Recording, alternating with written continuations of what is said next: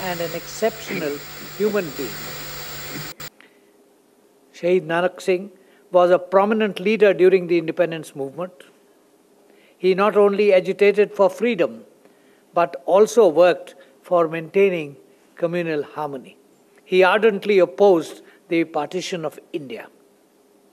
His life holds valuable lessons for contemporary India.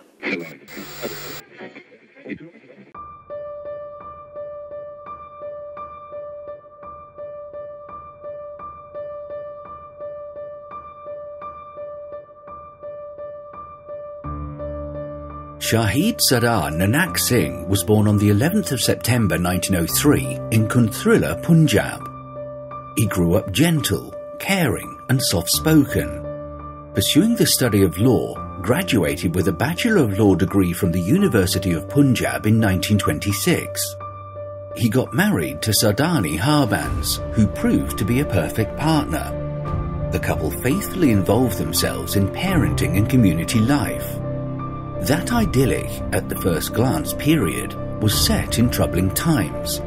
Political and social shifts that followed the First World War truly shaken the faith in the British Colonial Government, leading to many tragic events that had a great impact on Sardar Nanak Singh.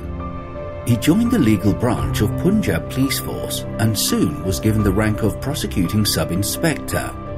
Awarded many times for his excellent discharge of duty, he threw away his illustrious police career when refused the orders to open fire on an unmanned procession of freedom lovers in Sargodha.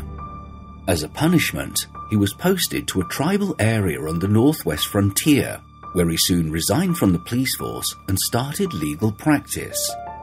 He became a great freedom fighter and dedicated his entire life to teaching communal harmony and unity of India, foreseeing the consequences of Pakistan exclusion.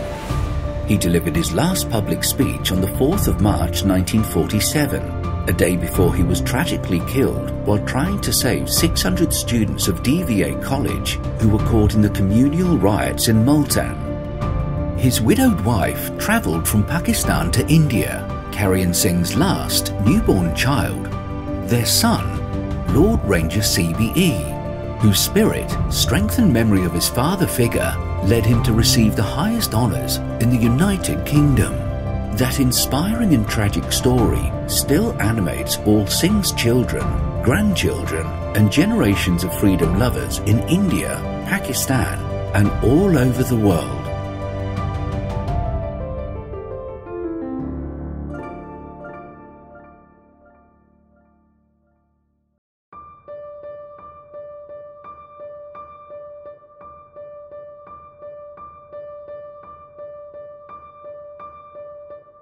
British Herald.